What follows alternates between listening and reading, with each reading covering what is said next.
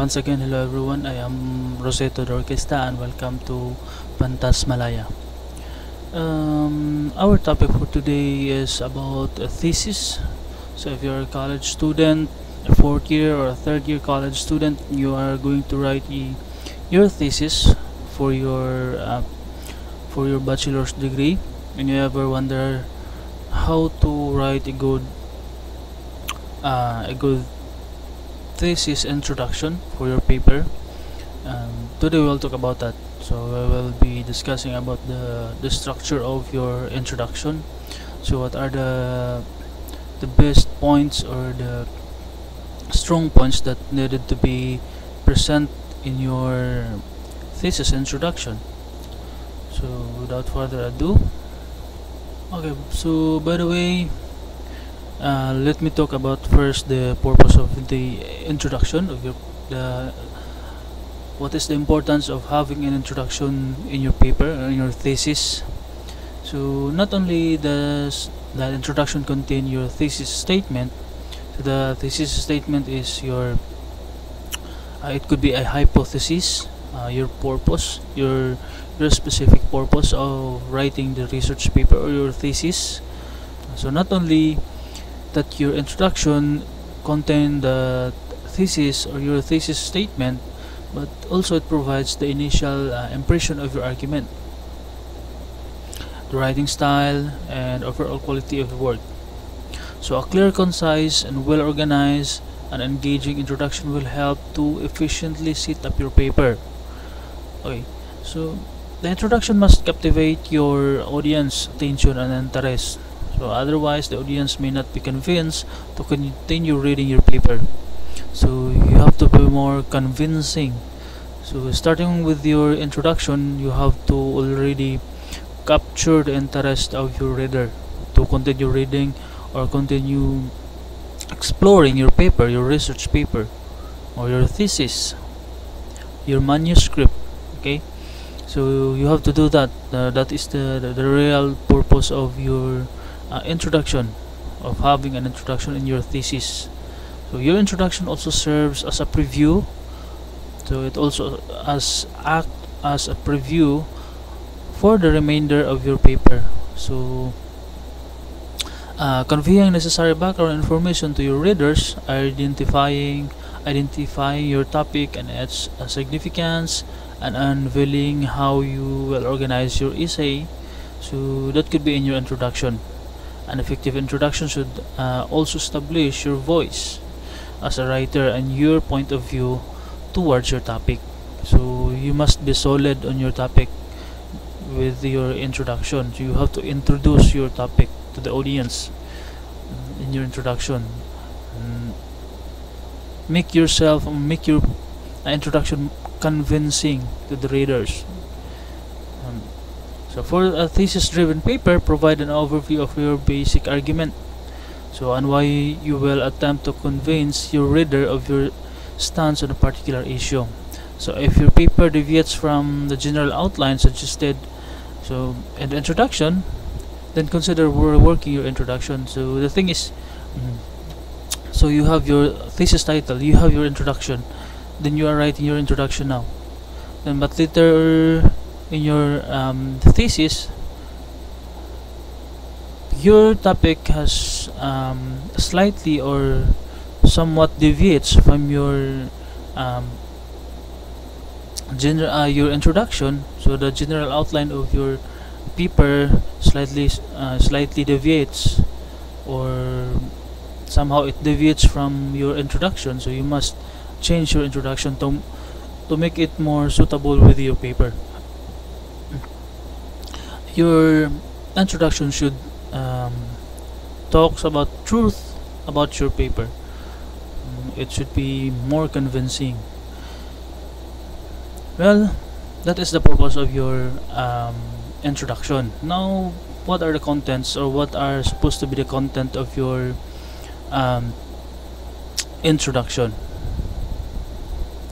So the introduction must include the background information. So if there are necessary things, there are necessary data it should be implemented, or it should be included in your information already. It should be included in your introductions information. Okay, so you should have a brief explanation of the terms and familiar to your audience. So maybe there are some technical words that is vital to your research or to your thesis. So in introduction you have to explain that to make a clear view of your paper.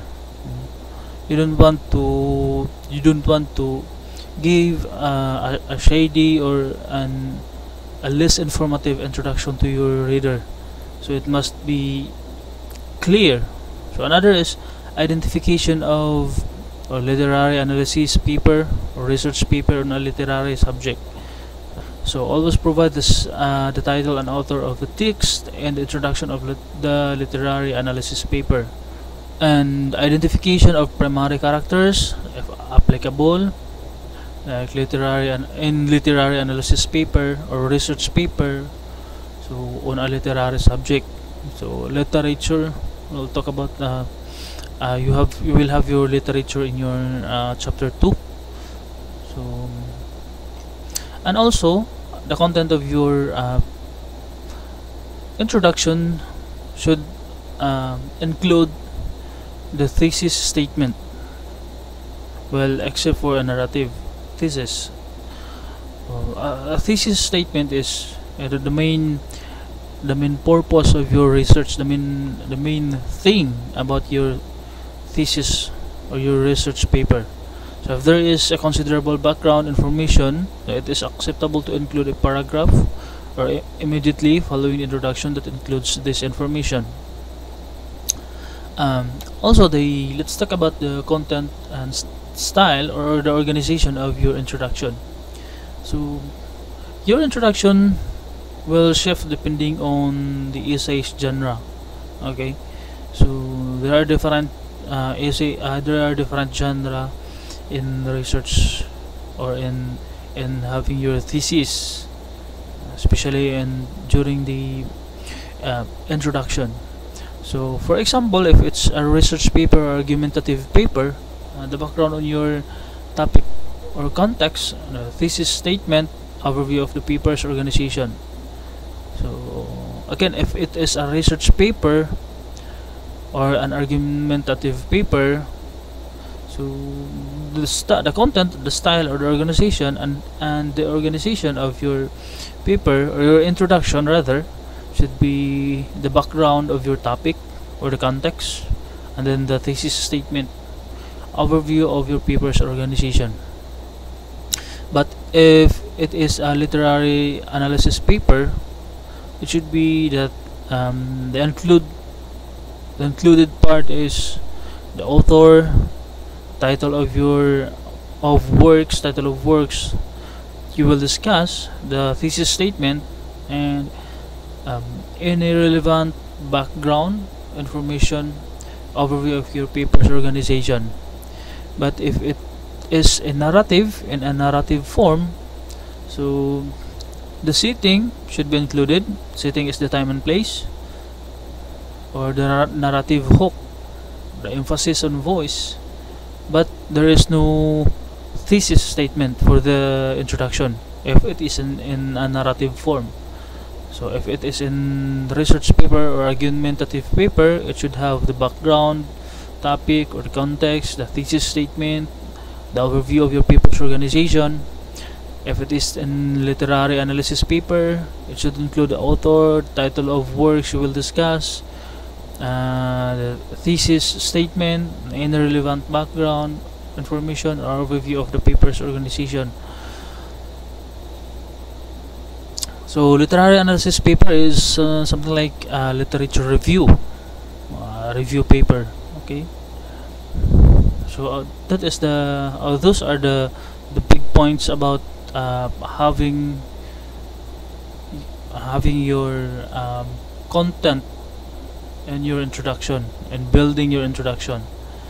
Okay, so in generalization, the content should have the background information necessary a brief explanation on unfamiliar terms, then the identification of of the literary analysis or literary papers or research papers, existing literary subjects, the identification of primary characters if applicable, then your thesis statement. So those are the contents. So as per the organization, how are we going to structure or organize your research paper? How do we construct your paragraphs? So the organization, in an introduction, an introduction's logical organization can be compared to the image of a funnel or an inverted triangle. So triangle is this like, but you are going to invert that one. That would be the somehow your introduction should look like an inverted triangle or a funnel.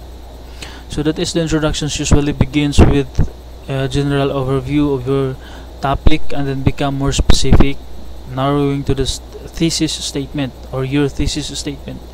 So imagine an inverted triangle. So if you invert a triangle, the upper part now has the wider in length. So that means that is the part where you include the general overview of your topic. Then as it goes down, it becomes more specific, narrowing to your thesis statement. So the last one is your thesis statement. Say for example, in your introduction you will talk about coronavirus.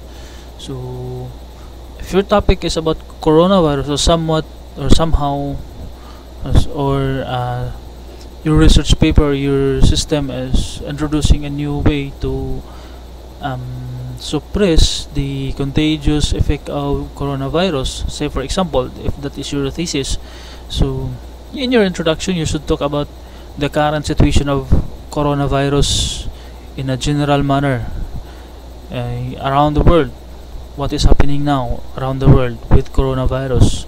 And then after that you are going to narrow that one. Say for example, you will highlight some information about the specific country.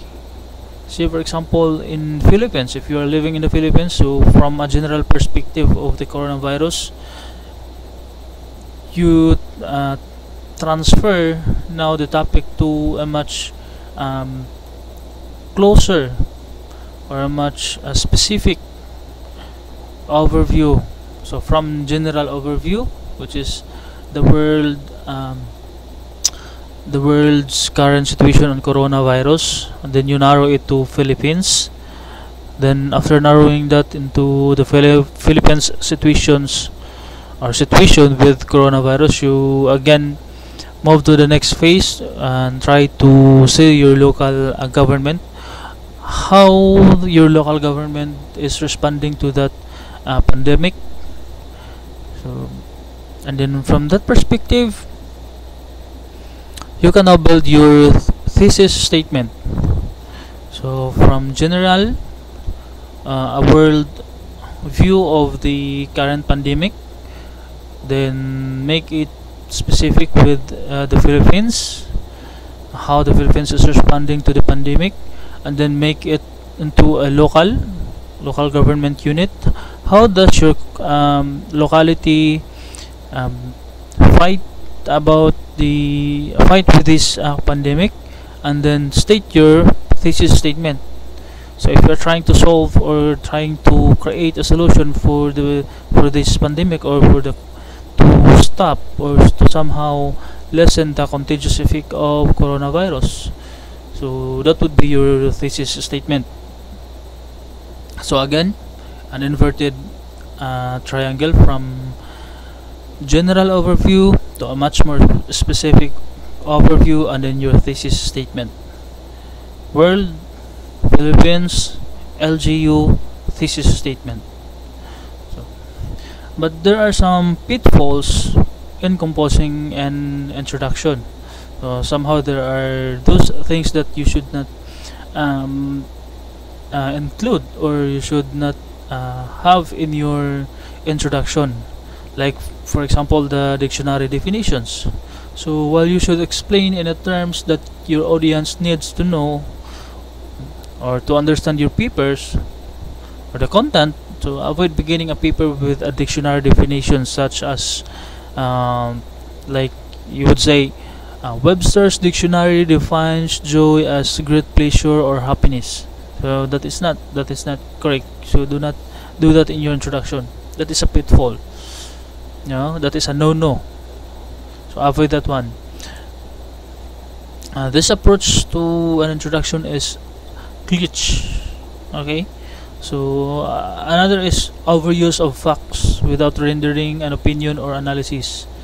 So you are putting some facts in your introduction, but you are not trying to give an opinion or analysis, a solid base facts or in a scientific manner. So avoid doing that. So implementing too many facts will produce a dry, lifeless introduction and will overshadow your own voice as a writer. Like you are trying to say, let's go back to the example about the coronavirus. You are putting percentages, you are putting numbers, you are putting statistics in your introduction without explaining what is the connection of those items or those definitions or those figures into your own research. So that is not good. So overuse of facts without rendering an opinion or any analysis. So you're putting 50% out of the blah blah blah, 30% out of this, and then you are not trying to give an opinion or any analysis about the relevance of that statistics into your research. So it will overshadow your own voice as a writer. So you have to be more informative, clear, concise, but as well develop an image to your reader that you are a good writer. Make your own voice as a writer in convincing your reader. So another one is repetition of similar ideas. So your audience will notice that you are not saying anything new or fresh. Like say for example, so the topic is about the coronavirus, and then somehow informations are scattered around the news, scattered around the internet. So there are peoples are already aware of this information. They're already aware about the content of the news. They're repeating those information in your introduction is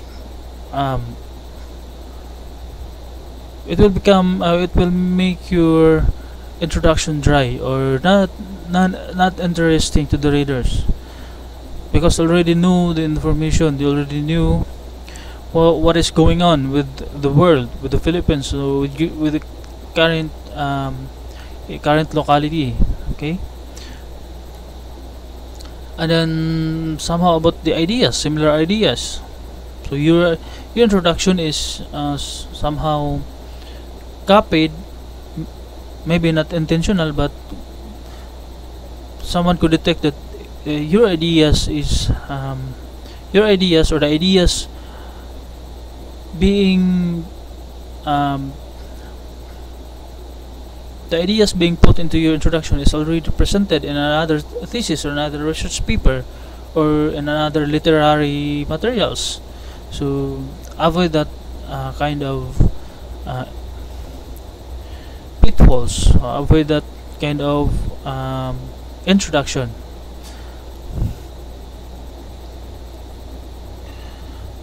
So there are different types of introductions. So we have the analogy, allusion, anecdote, the description, definition. Okay, or you are going to have an example, a question, start with a question or a quotation. You can as well start with statistics. Okay, so first one, we'll talk about the first type of introduction, which is the allusion. So make a comparison that will catch your reader's attention and introduce your topic. You will compare things. So analogy, like um, for example, you will create an analogy about um, the the current situation or the pandemic with a movie, like uh, a movie about zombies, a movie about a virus, so that kind of things, or analogy of a computer virus. So you're going to compare the actual coronavirus and the computer virus. So compare these two topics. So you're going to build an analogy. Okay. So you can do that in your introduction. How about allusion? So an introduction of type allusion is making a reference to another literary work, person or event. So you're going to quote someone's research or literary works, okay, or a person or an event. So you are going to start with your thesis introduction with those. So an allusion, make a reference to another literary work. The next one is anecdote. Okay, this is for narrative only. If you are writing a narrative paper, it should not include a thesis statement, right? So for example, anecdote, start with a brief story that is closely related to your topic. That is anecdote. That is how to build an introduction in a narrative form. So then a description type of introduction. You're going to write a detailed description or to illustrate a specific point about your topic. So you have to describe.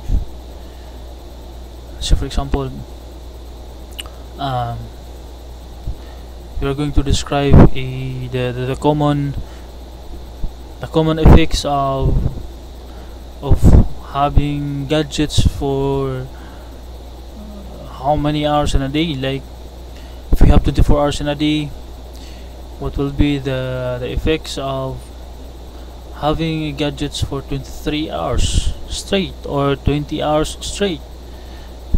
So you have to write a detailed description to illustrate a specific point of your topic. Then you could also have introduction of type definition. So your introduction could be in a definitive form or definition form. You have to provide an explanation, not a dictionary definition, but an explanation of a term that your paper will cover. You have to explain. You have to explain your thing. You have to explain your topic. You have to explain your thesis statement. Okay.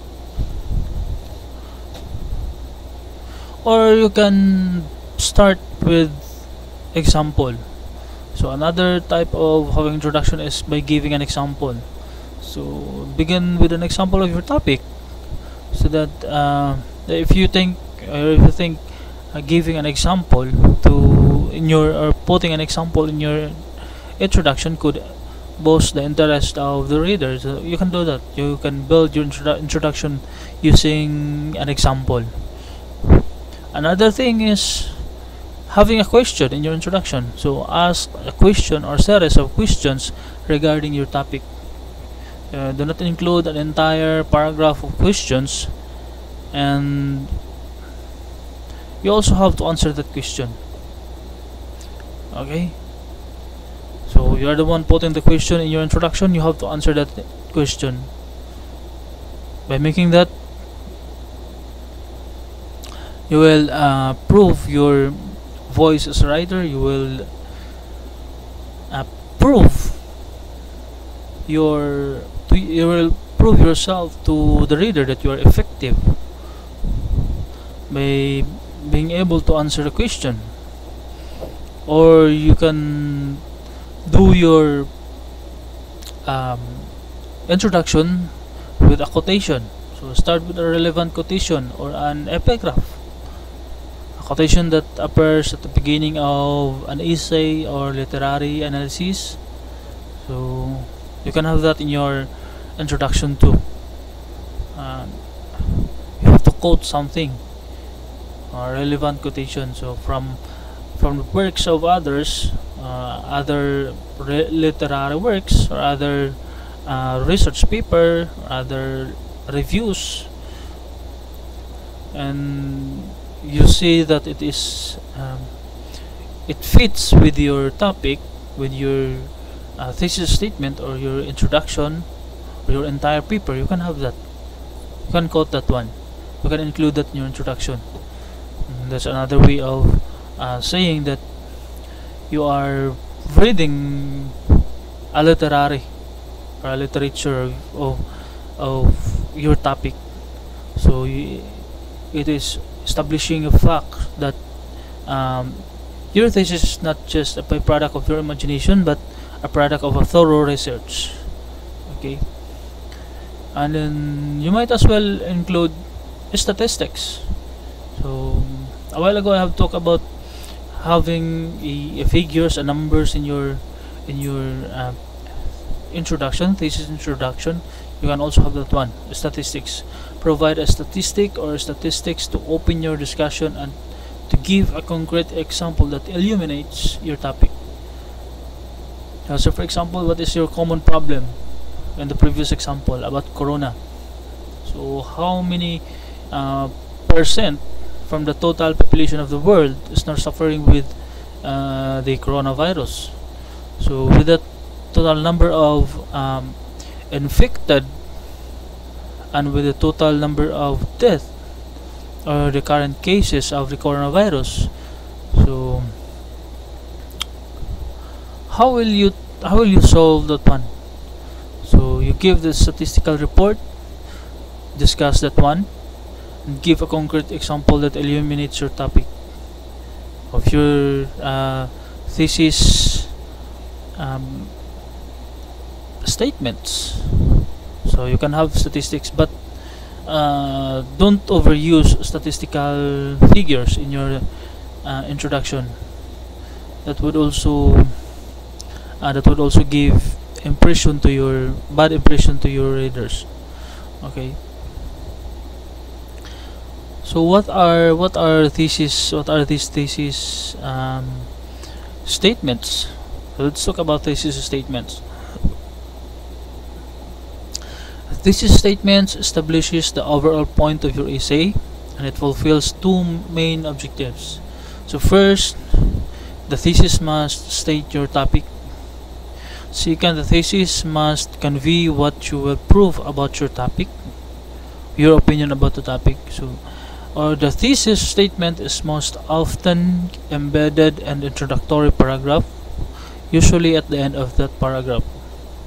So according to the Simon and Schuster, Schuster's Handbook for Writers, the basic requirements for a thesis statement includes the following: the essay's subject or the topic that you discuss, or the essay's purpose, either informative or persuasive, or your focus on the assertion that presents your point of view, or it could be the specific language, not vague words. Our specific statement could be a brief overview of the topic's subdivision. So there are at least 4 strategic way to develop and narrow thesis statement. So to write an effective thesis statement, start with a general idea and then sharpen your focus. Supposedly this will be very easy for you if you have developed your problem tree analysis. So this your problem tree analysis part 1 and part 2 is the main purpose of those problem tree analysis, the two problem tree analysis is supposedly to make an effective thesis statement. But if you haven't done a problem tree analysis, so there are four specific strategical way to develop and narrow an effective thesis statement. So the first one is choose a topic. Number two, focus the topic.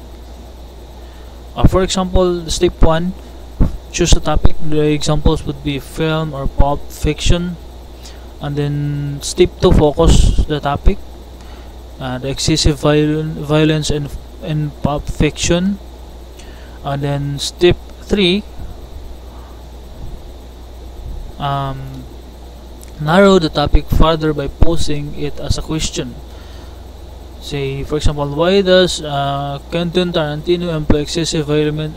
We can have a much common example. Step 1, choose a topic. Our topic would be the coronavirus or the pandemic. So for example, the pandemic. Step 2, focus the topic. So from pandemic, which is our topic, we have to focus the topic into emergency response. From that emergency response, which is the focus topic for step 2, we proceed to step 3, narrow the topic further by posing it a question. Say for example, why did the Philippines having a difficulty in responding the pandemic? We can have that. It is a question, a narrow question. So the main topic is the coronavirus or the pandemic, and then the focus topic is the difficulty in, we have the focus topic is about the emergency response. Okay, again, step 1, choose a topic, which is the pandemic. Step 2 is the focus topic, which is the emergency response. Step 3, narrow the topic further by posing it as a question. Why the Philippines is having a difficulty in emergency response during the pandemic? And then number 4, answer the question. So the answer is your thesis statement. So for example, to answer the question, your question in your step 3, we could say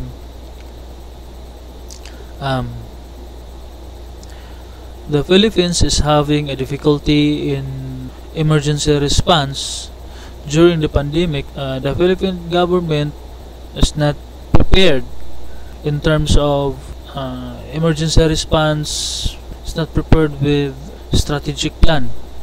We can have that. That would be your thesis statement now. That would be your problem. That would be the statement that will connect to your thesis problem, context of the study. So your thesis statement should be clear and direct and should entice your audience to read further. Each subsequent paragraph and the body of your paper should support your thesis statement and prove your claim. There are 9 errors that you should avoid in composing a thesis or thesis statement. So 1, a thesis cannot be a fragment. It must express a complete thought. Number 2, a thesis must not be worded as a question. Number 3, a thesis must not be too broad. Number 4, a thesis should not contain unrelated elements. Number 5, a thesis should not contain phrases like I think or in my opinion or either of the two, because they weaken the writer's argument. So the word or the phrase I think and the phrase in my opinion are not acceptable in your thesis statement. Then a thesis should not be expressed in vague language, so you should be clear in your thesis statement. A thesis must not be expressed in muddled or incoherent language. Number 8, a thesis should not be expressed in figurative language or in symbolic way. It should be the actual thing, the actual topic, a direct word that explains your thesis statement to your topic. And then the last one is a thesis should not simply state a fact. Okay, so those are the nine errors to avoid when composing a thesis. So I hope you learn something from this video. If you have additional information or if you have other discussion regarding on these matters in building an effective introduction, let's comment down below. So if you like this video, might as well give a thumbs up, and then thank you for listening. That's all, everyone. Thank you, and special thanks to the Tutoring Center of Bucks County Community College. Mabuhay.